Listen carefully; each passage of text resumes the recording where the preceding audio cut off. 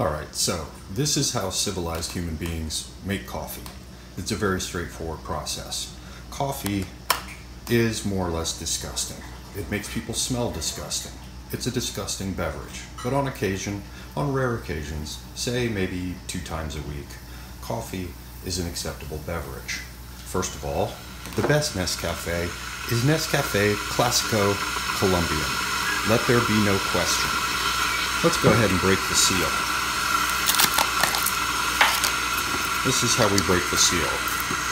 We get a hold of it, however the hell we get a hold of it, and then we just tear it off. There's no need to penetrate it. It's a repulsive concept. The other thing I'd like to point out is you notice I'm not wearing any kind of a nasty polyester bathrobe, which is absolutely disgusting. This is how we do it. You put your coffee in there, however much you want. I don't like my coffee particularly strong because, as I said, it's disgusting. So if you have too much of it in there, it makes it more disgusting.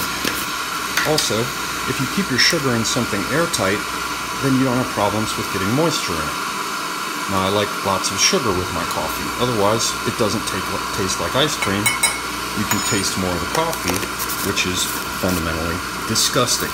You will note that I am using anything but one of AA's mugs, because in protest I will have nothing further to do with his mugs. He simply he's let me down.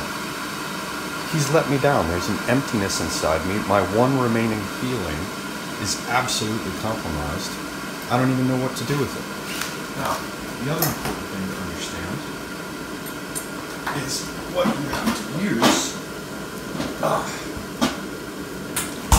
as your quote-unquote milk or whatever. What you use is heavy whipping cream. Alright, let's let this thing come up. By the way, not only do I not have a polyester bathrobe on, I'm naked. Civilized men are naked first thing in the morning. The only thing I would wear besides being sky-clad, utterly naked, balls out, going commando, the only thing I would possibly wear in these circumstances would be a silver torque. Men should be naked, perhaps wearing jewelry, nothing else first thing in the morning. It's preposterous, it's sad and middle class to do anything but. So then we pour our hot water in. Notice that I don't put the coffee, freeze-dried coffee granules, into milk because they don't dissolve. Only very, very, very silly people who are absolutely unreliable do any such thing.